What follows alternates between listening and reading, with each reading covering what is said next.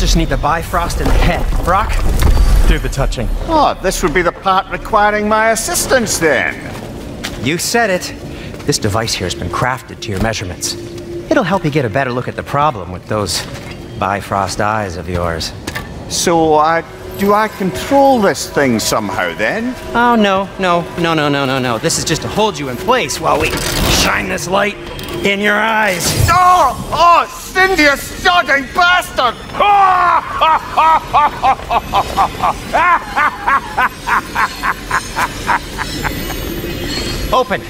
Open now! I was really hoping not to use the eyelid clamps. Do it! Oh! That's it! Good! Now, release! Still unpleasant. Oh, that's our cue. Come on, hurry! I'm coming! Grassful got eggs, man. What was that for? You'll see soon enough. Just there. That should do it. See? No permanent damage. I'll show you permanent damage, you wee fuck! Kratos! Throw me at him! Horns first! Guess you takes a joke, you old goat!